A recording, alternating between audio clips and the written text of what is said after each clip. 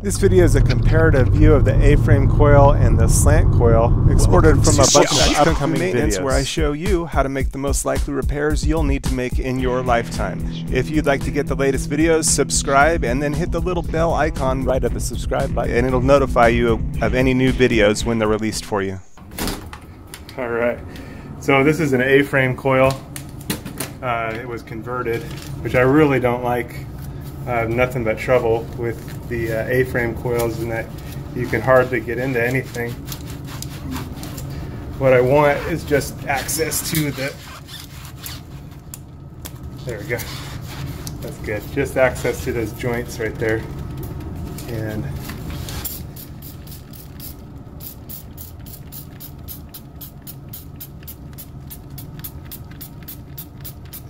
those are your normal leak points. Oh man, I had a filter over this and they removed it, but we actually need to see in there, so I'm going to pop it in and we'll see.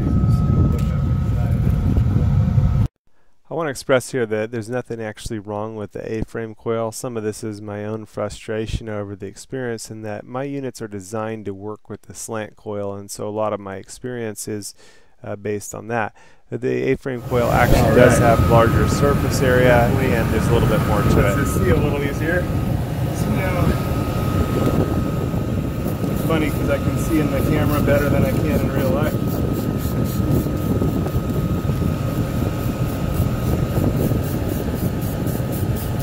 Not that I can see what I'm looking for, because I'm looking for that leak.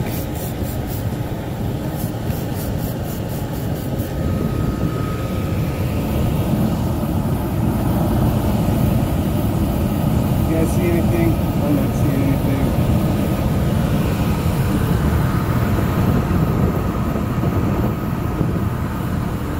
Not seeing a thing.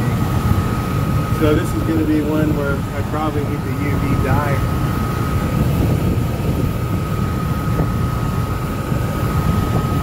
I hate these coils. For this, I like the slant coil. I don't like the A-frame coil. The slant coil for me is just so much easier to clean and deal with. Let's try my zoom function. Let's see if we can. I'm still learning this thing. Alright. Peek around.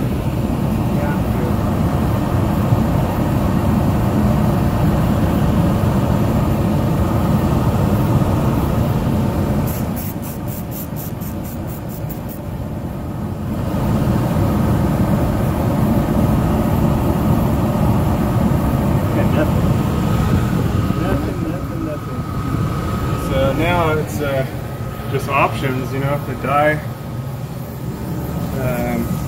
We got the rest of the plumbing here. Got nothing. Got plumbing under here. It does hit the floor right there.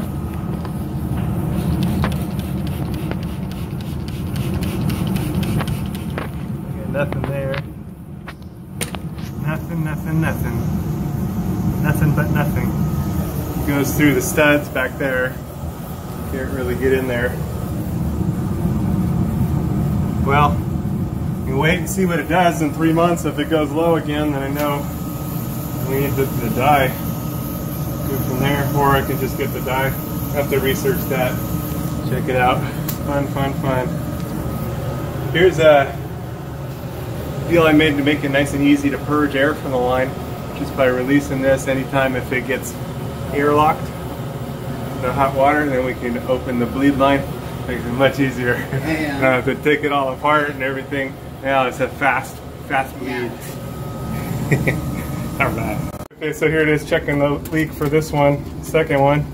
Didn't have any luck on the first one, and this one I may need the dye test on as well. But charged it and it's getting nice and cold, but I'm going to try to find this leak, but also wanted to show you the difference between the A-frame coil and the slant coil. So this one's a slant coil. I'll show you right here. Right here is a service door switch. It's been, looks like it's taped shut. Most likely been bypassed actually. But here's the slant coil. And the capillary tube, the metering device for this unit is a capillary tube system.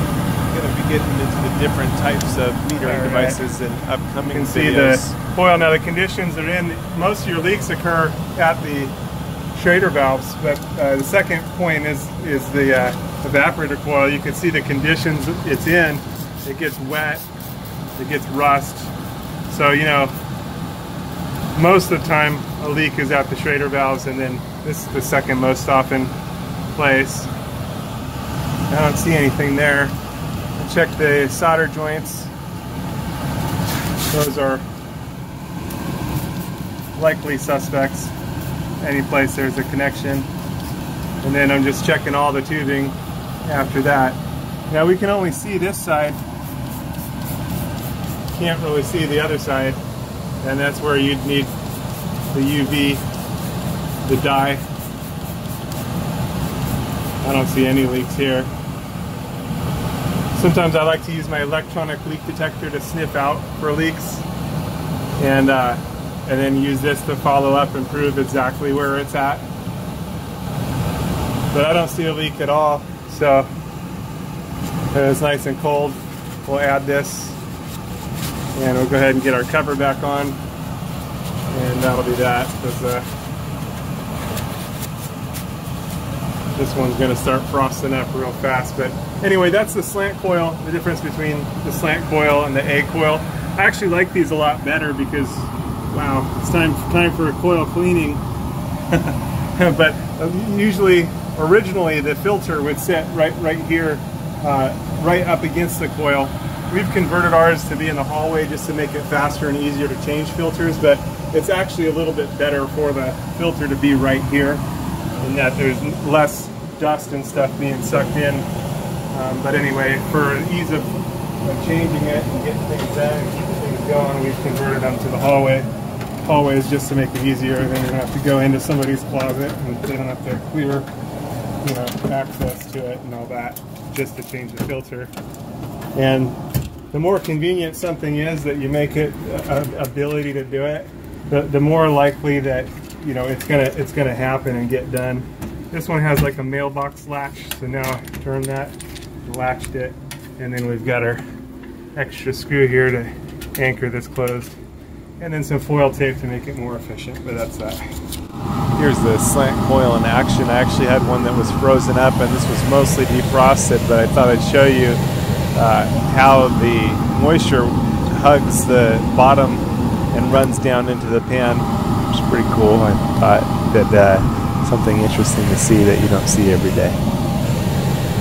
So I'm sure many of you AC techs have much more insight into these things than I do. I'm just kind of showing it in a comparison with my limited understanding and exposure to the different types of coils. But any insight and inputs that you have, if you leave them in the comments below so that others can benefit by, and we can all kind of share information and understanding and grow in our understanding and knowledge, is helpful. You know, opinions are welcome too. You know, your own opinions, your own insights. It's all kind of welcome and all kind of fun to share and create community around you know, the way these things work and your personal experiences with them. So thanks for sharing, and thanks for commenting and watching, and appreciate it. Thanks for watching Kung Fu Maintenance. Over and out. Yep, so I got a ton more videos to be bringing to you and sharing to you. I got a ton of footage to edit from different things that happened. I had an air conditioner frozen on the roof. I had another unit that was low on Freon. And this particular video itself, these I had a different refrigerant leaks and different trying to track things down. So going to be sharing those videos with you as well. So be on the lookout for more Kung Fu Maintenance. Thanks for watching and sharing in the experience, and sharing your insight too in the comments below. You know, anything that you see that you find interesting that you can share and comment on. You know, it's fun to talk about these things and delve into these things and experiences you've had with a unit low on Freon. let me know about things that happen to you in the comments below. I like to read those.